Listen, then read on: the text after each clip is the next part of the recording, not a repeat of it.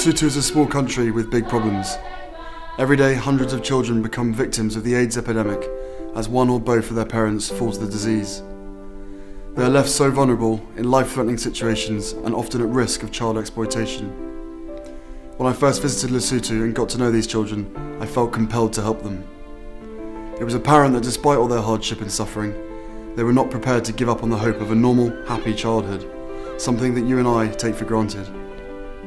At Sentebale, we have worked hard since our beginning in 2006 to improve these children's quality of life. Lesotho is a challenging country to operate in, with poor infrastructure and mountainous terrain.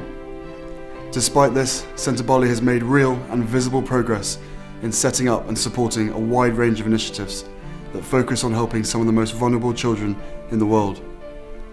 Our ability to work in partnership with the Basotho people at all levels, from government to a local shepherd in the mountains, has enabled us to provide better care and education to a number of children.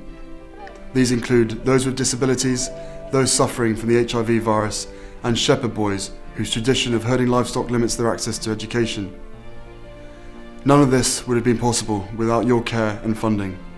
Prince Cesar and I are immensely grateful for the difference you are allowing us to make, and most importantly, so are the children.